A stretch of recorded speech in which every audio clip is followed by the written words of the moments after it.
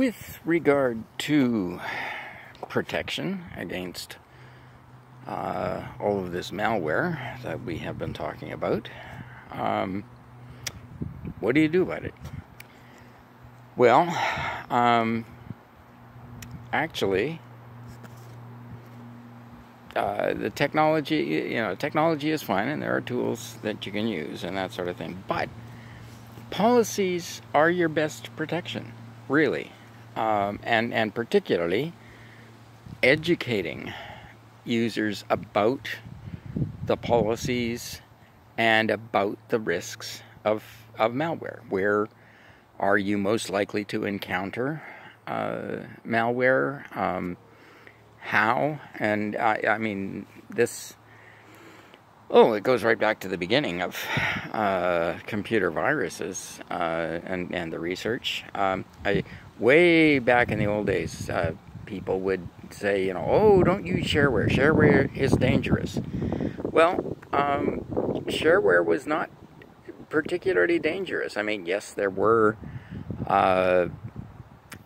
pieces of shareware that would be infected and then deliberately posted to bulletin boards, but that was fairly rare. And in any case, the most prevalent classes of computer viruses back in the early days were the boot sector infectors, and boot sector infectors did not infect programs.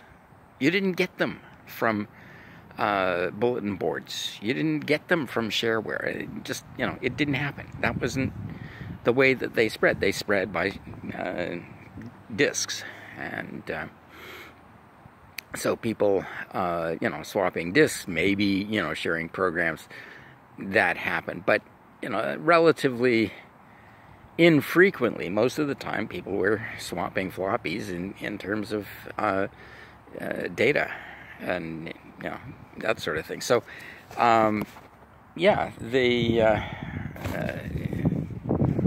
telling people to avoid shareware only prevented them from getting the most effective antivirus tools in those days, which were, in fact, shareware. So, have decent policies. Know the status. Know, what it is that you're fighting against, and what is going to protect against it. Now, when you have anti-malware tools, technologies, programs, check that they are in fact effective.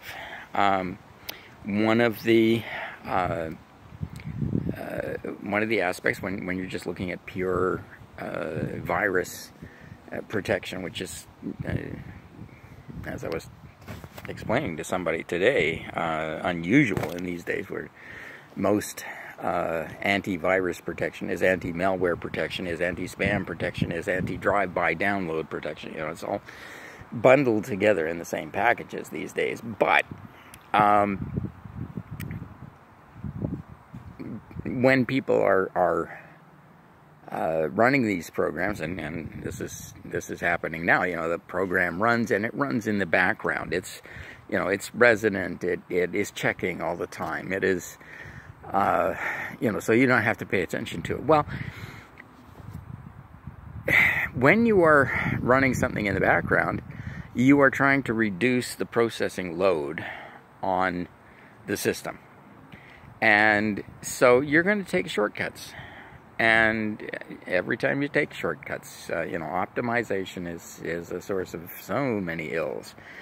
And so run full-scale manual scans occasionally to check whether your resident scanning system is in fact working, is effective, or are things getting by it.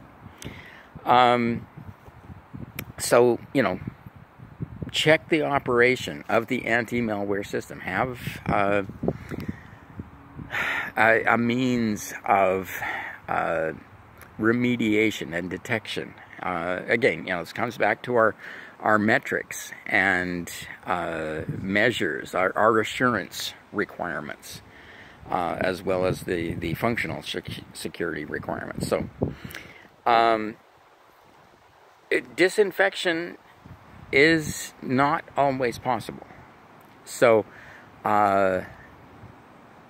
again, disinfection of a system is the preferred method, because that means you don't have to completely wipe out that system, reinstall it, try and get back the configuration that it had before, and other aspects like that.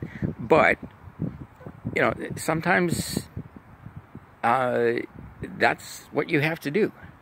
You cannot always disinfect systems, and make sure that you know whether or not this is something that can be cleaned out, and cleaned out effectively. The most effective means, of course, is to delete whatever infected item is present, and then replace it from a clean, either backup or the original source, whatever it may be. When you're doing activity monitoring, especially when you're dealing with communications, do egress scanning. Don't just watch for bad things coming into your system. Check and see if you are sending out bad things, which means that you've got an infection somewhere hidden in the system, or not found, at least in the system. So that checks again whether or not your existing protections are effective. So check for all the standard things. Check for open ports. Check for outgoing mail. Do your egress scanning. Check some systems, and check some parity checks, digital signatures, whatever it may be, to whatever level you want to take it to determine that something has not changed, that should not be changed. And again, as I say, unfortunately these days, very often the developers, vendors are changing everything for purposes and reasons of their own, for their own convenience, and not for your safety particularly. So be cautious of those situations. And good luck. But study, okay?